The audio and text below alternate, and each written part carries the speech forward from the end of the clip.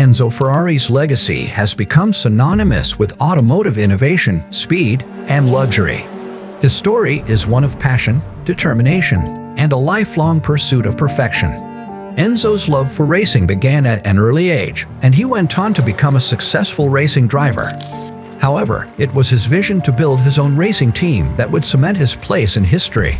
In 1947, Enzo Ferrari founded the iconic Ferrari brand, and over the years, he revolutionized the automotive industry with his innovative designs and groundbreaking technology. Ferrari is one of the most recognizable and coveted luxury brands in the world.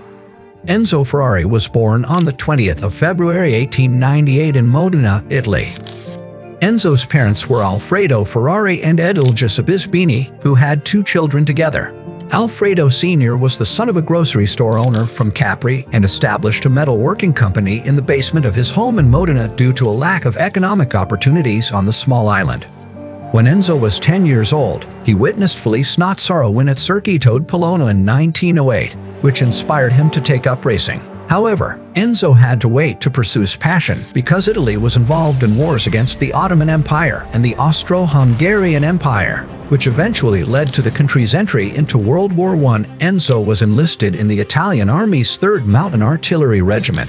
Most of the combat occurred in northern Italy, which brought more hardship to Enzo's family. In 1916, an epidemic of the Italian flu took the lives of Enzo's father. The collapse of the family business left Enzo searching for jobs in the car industry. After recovering from his illness, he secured a position as a test driver for CMN, an automaker in Milan that converted discarded truck bodies into small passenger vehicles. Despite being rejected by Fiat in Turin, Enzo made his competitive debut in the 1919 Parma-Poggio di Berzetto hill climb race, finishing 4th. He also competed in the famous Targa Florio race on November 23rd of the same year, but had to withdraw when his car's fuel tank began to leak. Nevertheless, his 9th-place finish was considered a significant accomplishment. During his time as a test driver, Enzo Ferrari witnessed a considerable number of cars suffering from mechanical failures and drivers testing their endurance. This experience helped him secure a job at the respected Italian car manufacturer, Alfa Romeo. In 1923, Ferrari won his first Grand Prix at the Savio circuit in Ravenna, and his most successful season was in 1924 when he won 3 races, including the Caposerbo in Pescara, Ravenna, and Policeni. By this time, he had become a well-known name in Italian motorsport circuits. In 1932, Ferrari retired from racing to focus on managing and developing the factory Alfa Race cars. He put together a race team of superstar drivers, including Giuseppe Campari and Tazio Nuvolari. This decision was influenced by the birth of his son, Alfredo, who was named after Enzo's late older brother and shared his nickname. Scuderia Ferrari, which served as Alfa Romeo's racing division, achieved great success during this time thanks to the outstanding drivers like Nuvolari and the Alfa Romeo P3. The prancing horse logo began to appear on Ferrari's team vehicles after he was given a necklace with the symbol by Francesco Baracca, an Italian fighter pilot who had designed and worn it. In honor of Baracca's death in World War I, Ferrari designed the emblem that would become the renowned Ferrari shield. Ferrari left Alfa Romeo in 1939 due to a disagreement with managing director Hugo Gobto and started Auto Avia Costruzioni, a company that provided parts to other racing teams. Despite this, he managed to produce 2 cars for the 1940 Mille Miglia race, which were driven by Alberto Ascari and Lotario Rangoni. Although his contract prohibited him from designing or racing cars for 4 years, Ferrari's factory was compelled to manufacture weapons and trucks for Mussolini's fascist government when World War I broke out. Following a bombing by the U.S. Air Force, Ferrari relocated from Modena to Maranello and eventually decided to produce automobiles after the war. This led to the establishment of Ferrari SPA in 1947. Enzo Ferrari opted to compete against the dominant Alfa Romeos and lead his own team despite the clause. The team made its open-wheel debut in Turin in 1948, and its first victory came later that year at Lago d'Garda. The Ferrari 166, driven by Luigi Chinetti and Peter Mitchell-Thomas, won its first significant victory at the 1949 24 Hours of Le Mans. Despite numerous motorsport victories, Enzo Ferrari's singular focus on racing limited the company's ability to generate significant profits. The first Ferrari produced for the consumer market, the Ferrari 250 GT, a V12-powered Grand Tour, was not introduced until 1958. The company was not without controversy associated with racing.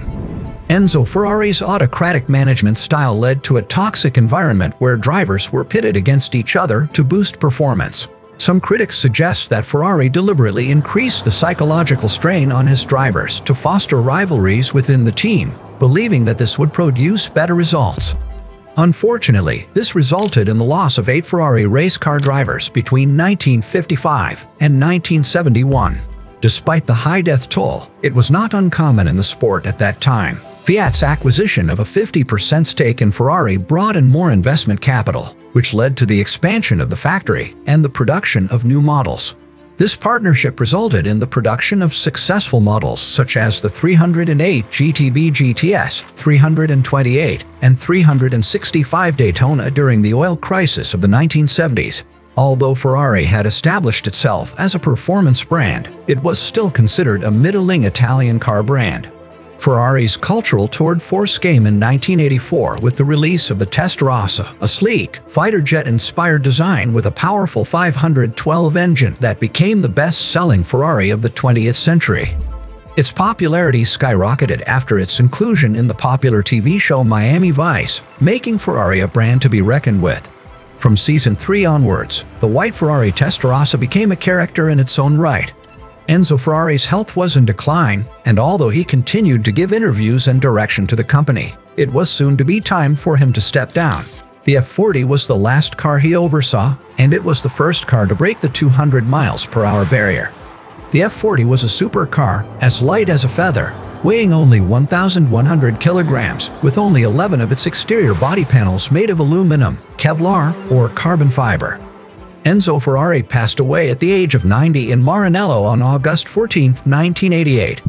Heart failure, which is common in elderly northern Italian men, is suspected as the cause of death. The 90s saw more excellent driving machines, such as the Ferrari F50, the 355, and the 575. The Enzo, Ferrari's fastest model at the time, was introduced from 2002 to 2004. And each of the 399 made had a price tag of $650,000. The mid-2000s saw the introduction of the reliable Ferrari 360 and F430, and the latter model made a cool appearance in a film reboot of Miami Vice starring Colin Farrell and Jamie Foxx. Despite its lack of success, the merger between automakers Fiat and Chrysler resulted in the formation of the FCA Group. On October 29, 2014, the group announced plans to spin off its luxury brand, Ferrari, as a separate entity, with an IPO scheduled for 2015. After the IPO closed on October 20, 2015, Ferrari became an independent company with a share price of $52. This marked the end of Ferrari's close association with Fiat and the beginning of a new era.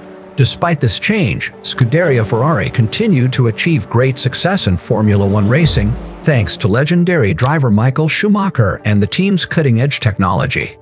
The electric vehicle revolution has also affected Ferrari, and the company plans to have a lineup of 60% electrified models by the end of 2026, with 40% being fully electric. By 2030, Ferrari aims to have a lineup consisting of 20 ICE models, 40 hybrid models, and 40 fully electric models, similar to the current SF90 and 296 GTB. To achieve this goal, Ferrari's racing division will contribute technology to create electric motors for new hybrid models, and the company has opened a new development facility in Maranello for electrified vehicles. Ferrari's long-term plans may even include in-house battery production, as this is becoming an increasingly important asset. Finally, in September 2022, Ferrari will unveil its first-ever SUV, the eagerly anticipated Purosangue. Although Ferrari SUV may seem unusual, close rival Lamborghini has proved with the Urus that it can work. Ferrari has capped shipments of the Purosangue at 20% of its total production volume. In March 2020, Ferrari registered a valuation of $30 billion, ensuring a secure and bright future for Enzo Ferrari's legacy for another 100 years.